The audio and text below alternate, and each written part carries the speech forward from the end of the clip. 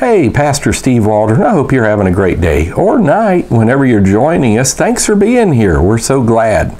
We're looking at English Bible translations, and we're at the Complete Jewish Bible from 1998. Just getting some stuff off Wikipedia.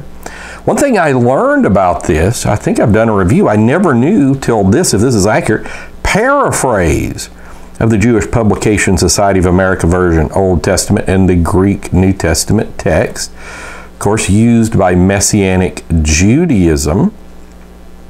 And so when I push, it's got it in blue where you can do this. It's got where you can look at all this.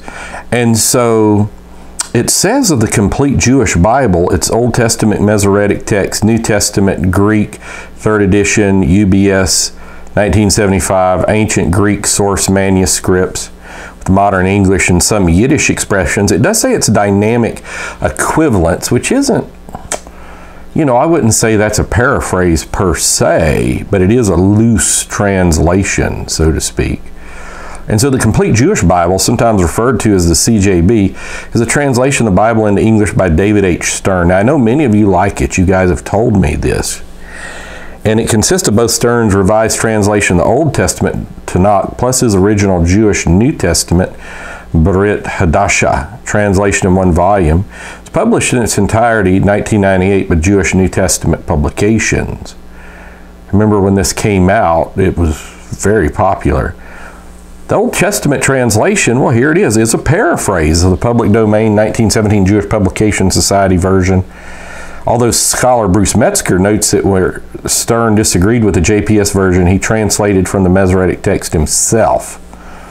The New Testament section is Stern's original translation from the ancient Greek. Stern states that the purpose for producing the Complete Jewish Bible was to restore God's Word in its original Jewish context and culture, as well to be easily read modern English. So that's good. Intended to be fully functional for Messianic Jewish congregations, which are still pretty big. I remember back in the early 2000s, really big, maybe 90s too. Stern follows the order and the names of the Old Testament books in the Hebrew Bible rather than those typical Christian Bibles. He uses Hebrew names for people and places, such as Eliyahu for Elijah, Shaul for Saul. The work also incorporates Hebrew and Yiddish expressions that Stern refers to as Jewish English, such as matzah for unleavened bread and mikvah for ritual immersion pool or baptistry. So there you have it. That is the Complete Jewish Bible by David Stern. Learned something about that. I never knew the Old Testament was a paraphrase, but he did translate from the Masoretic text when there was a disagreement. So God bless. Hey, thanks for being with us today. Pray for us. Share with your friends, family, neighbors. Put it on social media. Hit the bell notification when you subscribe and join us daily. Talk with you later. God bless. Bye-bye.